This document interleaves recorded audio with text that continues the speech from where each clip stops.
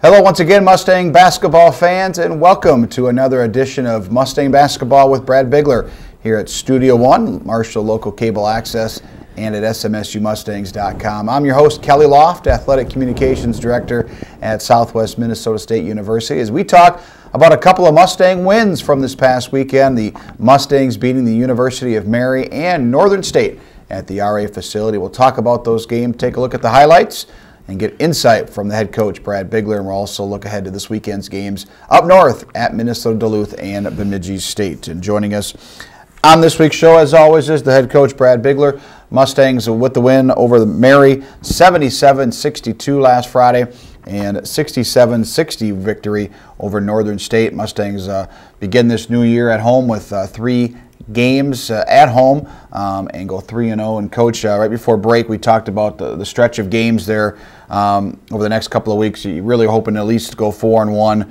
and that's exactly what you did. The only loss since the new year was at Minnesota State Moorhead in a game that went down to the wire. But you did what you had to do, defend your home court the past couple of weekends, and especially this past weekend. And we've talked a lot about that throughout the year, where protecting your home court is a must. And then when you go on the road, if you can find a way to split, and then occasionally if you can get a sweep, that would be a big momentum in a conference tournament or regular season. Correct. And both these wins this past weekend, kind of different styles. You score 77 points, shoot 53% in the opening half against Mary, and didn't shoot particularly well against Northern State, but defensively really forced the Wolves into a lot of turnovers, 23, which was a season high for the Wolves, and really got after on the defensive end. And I thought, that was a group effort. There was a lot of guys getting out in passing lanes, good ball pressure for majority of the night, and I thought we finished with defensive rebounds too. And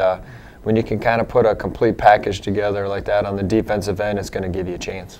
Well, again, the Mustangs beat the University of Mary 77-62. 4 Mustangs in double figures scoring that game, 17 for Jordan Miller, 15 for William Giddings, 12 points, 9 rebounds for Nick Smith, and 11 points off the bench for Trent Carlson. In the game against Northern State, Mustangs, Jordan Miller had 19 to lead the way, and 15 for Matt Zager. And then there's an example there, Coach, where you're just having guys every game, somebody different, it seems like, steps up. Zager only 3 points on Friday, but came through with some clutch shots on Saturday against Northern State, hitting a couple of three-pointers, and it just shows the depth this team has. And a lot of it comes back to just how teams have to defend us. What are they going to take away? If they're going to try to take away Nick Smith or Jordan Miller, that leaves more opportunities for like a Matt Zager, a Bernard Birch, and a Will Giddings to score. But at the same time, Matt is very good at getting out in transition.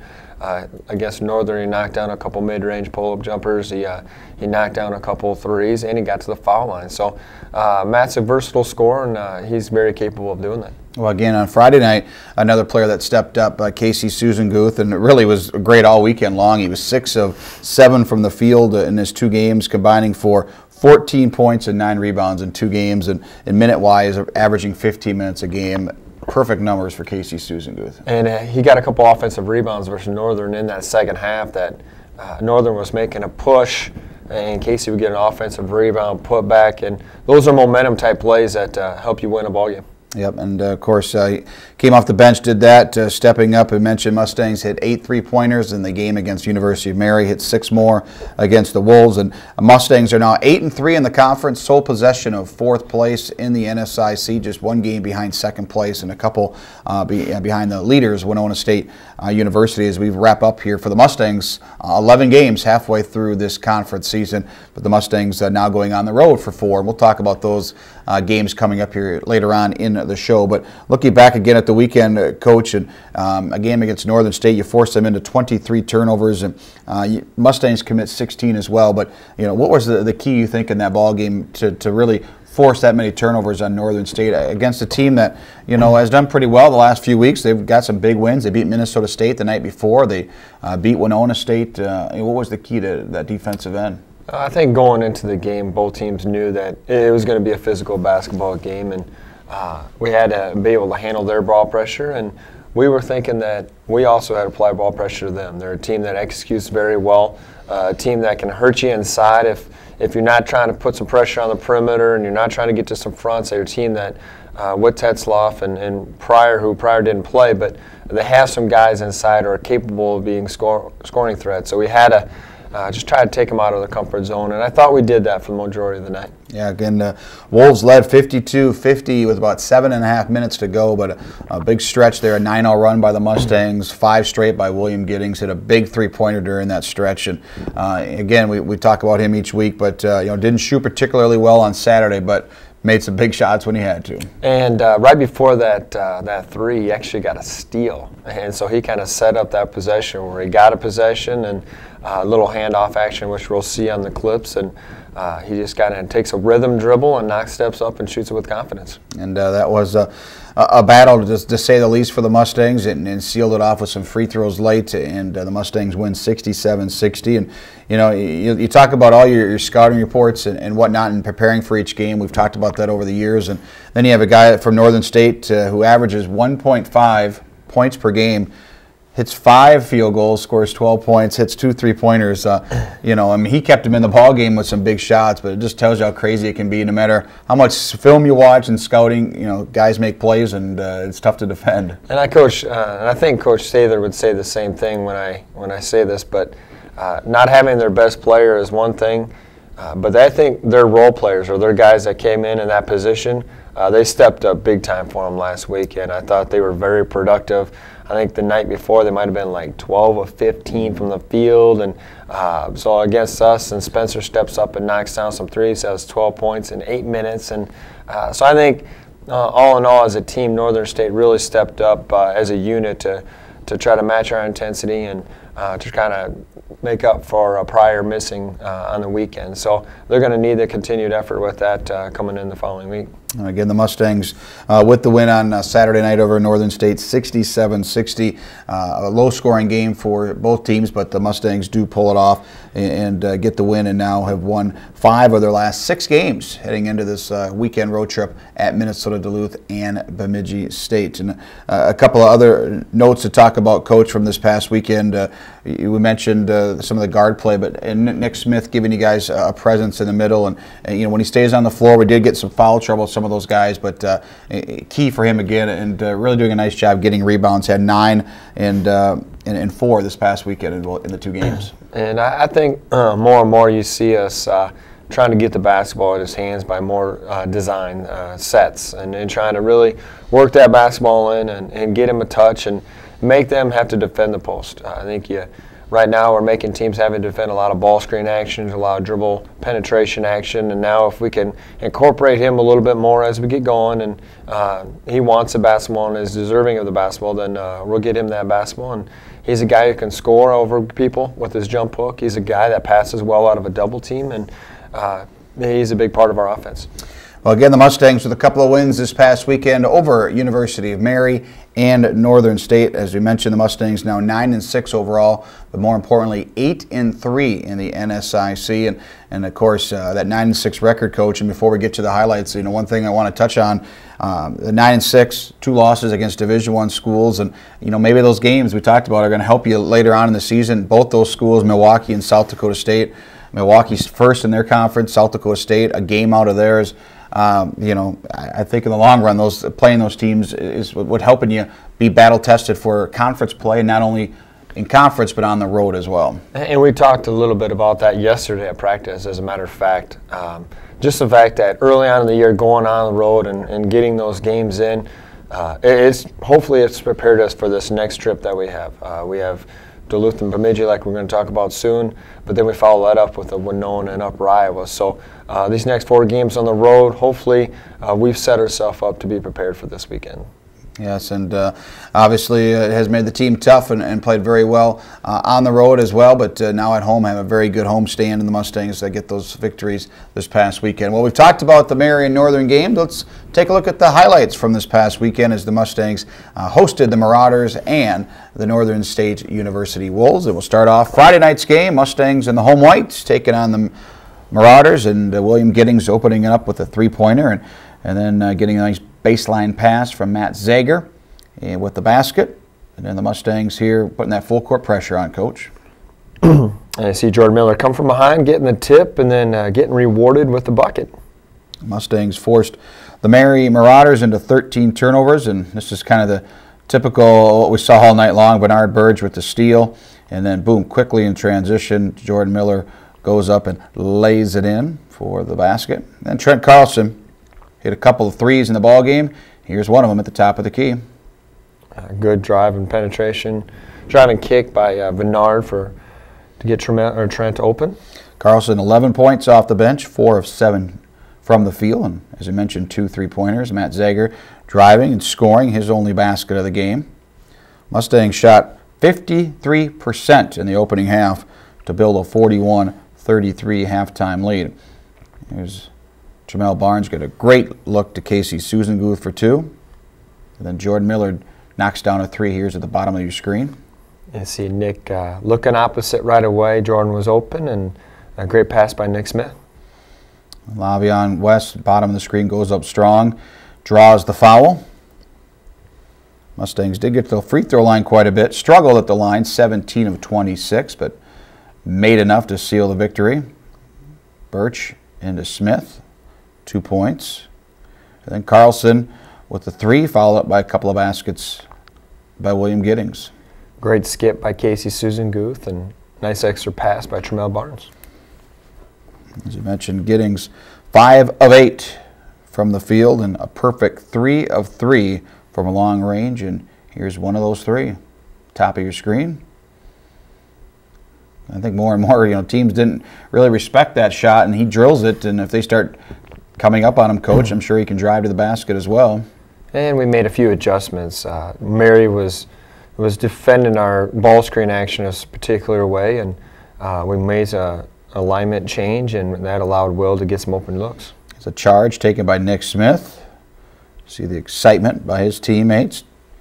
Casey Susanguth getting the old board and the basket. Again, 5 rebounds in this Friday night game for Susanguth. Giddings again knocking down the 3 and then getting a steal.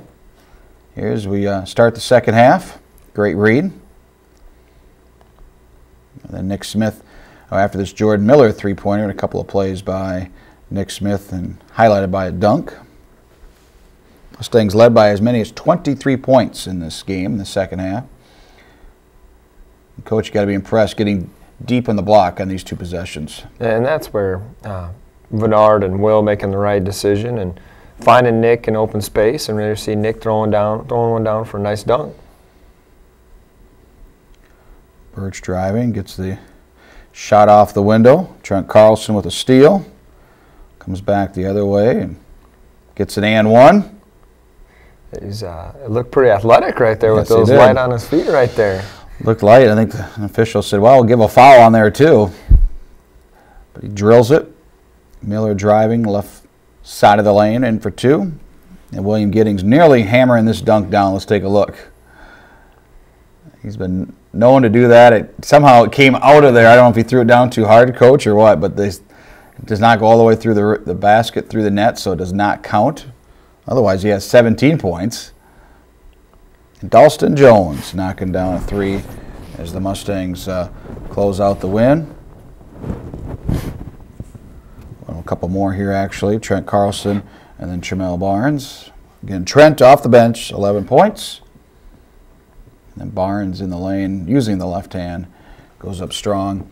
Mustangs get the victory in that ball game against the Mary Marauders by a score of 77-62. Of course, last year Mary went to the NCAA tournament. They did lose their head coach and a couple of very good players, but of course, nice to get some revenge on University of Mary, and the Mustangs win 77-62. And of course, Mary was a team that the weekend prior beat Minnesota State Moorhead, and they have had some scores, but you really got after it. Nobody scored double figures for Mary in that game, Coach. And I tell you what, overall, to hold 2 teams to 62 and 60 points in both ball games. Very happy, I'm sure. Again, we've talked about offense a lot, but the defense is definitely a key to winning basketball games. And that's where we've coming out of Christmas, that was a point of emphasis to really get better on the defensive end, break down some of our mistakes. And right now, I believe we're defending personnel better than we have the entire season, and it's nice to see our guys paying more attention to details. And that's been a big emphasis for us, and they're doing a good job. We talk about paying attention to details and personnel. What does that go into? You know, you've got a scouting report. Is it just basically going over each player, opponent, and whoever's supposed to defend that player, you know, getting their scouting report and knowing exactly what to do, and just everybody then working together as a team? I think part of it is being instinctive out there, understanding if you're defending a shooter or an athlete, a guy who puts the ball on the floor, and how you need to defend them within the rotations. Whether you need to leave him to go help, whether you need to stay with him, or at the same time, just if there's a guy driving on you, whether you can help off the drive or whether you have to stay with your man. I think some of those mistakes they were making before Christmas, and especially at the end of ball games that were costly. I think right now you're seeing a lot of improvement in those areas. And that's one thing that you can continue to talk about as a coach, and is that a lot of fans may not see it, but somebody gets beat on a ball on the half court defense, and nobody really pays much attention, and maybe somebody gets there late and they think, boy, maybe it's their fault, but it's an entire team, because if somebody gets beat off the dribble, it affects your entire whole defensive set. And I think we've been doing a great job of taking charges for probably the last 8 games, but we need to continue to get better. I thought versus both teams this past weekend, we missed opportunities where we could have stepped up or were one step late to being there to take a charge, and those are big defensive plays, and those could be momentum plays. Well, again, the Mustangs rebounding after that win against University of Mary, bouncing back the next night, taking on Northern State, and the Mustangs win 67-60 over the Wolves. Again, a team that beat the conference-leading Winona State Warriors a couple of weeks earlier, and had some momentum after a win against Minnesota State the previous night before coming to Marshall. And we'll take a look at these highlights. And again, it was a battle throughout for the Mustangs against the Wolves. SMSU in the gold uniforms for Saturday night's game, and Nick Smith getting the Mustangs up early with a basket. SMSU shooting 43% in this first half. Jordan Miller with a 3. And then follows it up with a pull-up jumper just inside the arc. The Wolves, on the other hand, shooting 61% in that first half. Didn't get many shots off as the Mustangs did, but were able to keep it close. And Coach, you trailed for the early moments of the game, but had a nice stretch there, go up by 8 in the first half, and the Wolves were able to cut it down to a 1-point lead at halftime. But did get some touches in the block. And you see Bernard Birch taking it up, and no foul, but drew some contact. And then on the defensive end, just a great job stealing the basketball. And Bernard defensively was solid the entire weekend. Sometimes you forget to mention those types of things because you don't see him in the stat sheet, but he defended well, as well as Tremel Barnes. Zager with the 3, 2 of 3 from long range. Mustangs in transition. Miller on the right wing goes baseline, and extra pass for the Mustangs there. West dropping it off to Zager for the 3. Lavi on pull-up from 16. Nice pass. We'll go with that. And Zager the offensive rebound and the hoop.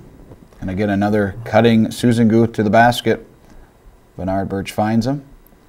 And I think that's where you see Casey's a different type of defensive matchup for the opposing team, where Nick is going to be more of a primary guy, where Casey's a little more active and creates space. See this great pass for Zager, dropping it off to Nick Smith. And that possession before, a great look there. I don't think many people thought that was going to be a pass. And Jordan with the ability to distribute the basketball. Now the Mustangs, we go to the second half. Again, Mustangs led 34-33 at halftime. And tight contest. Mustangs struggling three-point range, just 6 of 15, but a big offensive board and then a foul. And that allowed, again, another offensive board, foul by Nick Smith, or drawing the foul. And then Casey Susan Guth, don't see this very often, but creating his own shot. Good move, spins, and in the lane. Nobody was open, Coach. Yeah, shoot that, right? Got to go for it. Mustangs take a charge. Lavion West, excellent to see Lav take that. That's a momentum change, and Mustangs, again, back-to-back turnovers, and big steal by Tremel. And again, this is midway through the half, and a just a 1-2 possession game for either team, having the lead, and a huge 3 by Miller. Again, Jordan, game high, 19 points. And that's where we've seen our ball screen action late in the second half. So that's where teams start to break down. Those point guards have a tough time consistently defending that, and they left Jordan Miller for a wide open shot. Casey, another old board, putback. Now under 10 minutes left in the game. Zager can't find anybody, puts up the shot, and it goes in. And that was a big shot for us. That was, I think that put it to about a 2-possession game, or maybe even a 3-possession game, but a great shot by Matt Zager. Great steal by Giddings, and then comes down, and this is the three-pointer that you talked about earlier in the show.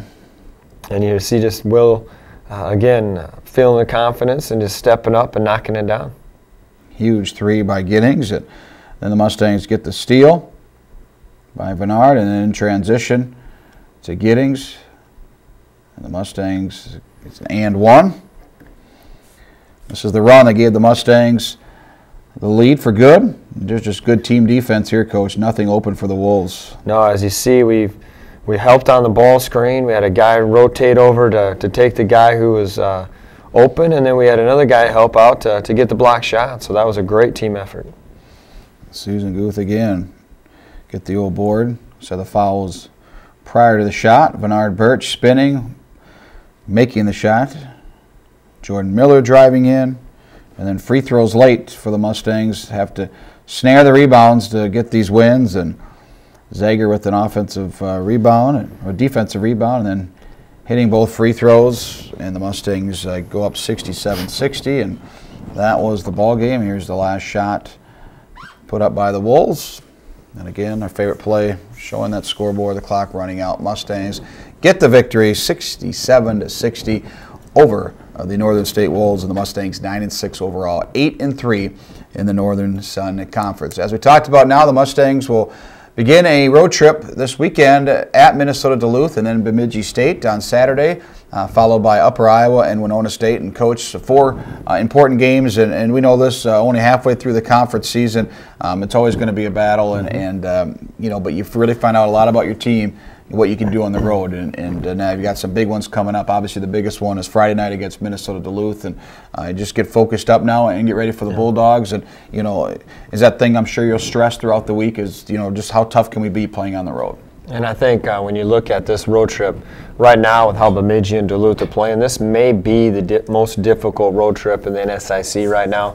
Part of it's the distance, part of it's both teams are playing well, but they're both games where there's difficult matchups for us, and we'll have to be up for the challenge. And of course, against the Bulldogs, a team that struggled at home on Saturday against St. Cloud State, they were beaten handily. But prior to that, they've beaten Concordia, putting up almost 100 points, scored 101 against Augustana. The defense really going to be tested against the Bulldogs on Friday night. And they have a couple guards who I believe are like 2nd and 3rd in the conference in scoring, or top 5 in scoring, and both those guys are capable of going off on any given night. And you look at Bemidji State on Saturday, a team that slowly has just gotten better over the years. They've got a couple of junior college transfers that really made a difference, and a couple of veteran players that have been through the program in Tesdall and Rogstead and whatnot. But a very good team, and really, I shouldn't say a surprise, but a team that could be in the top 3 or 4 in this conference very easily. And they have the best scorer in the conference, in my opinion, in Ellisor. He's a guy who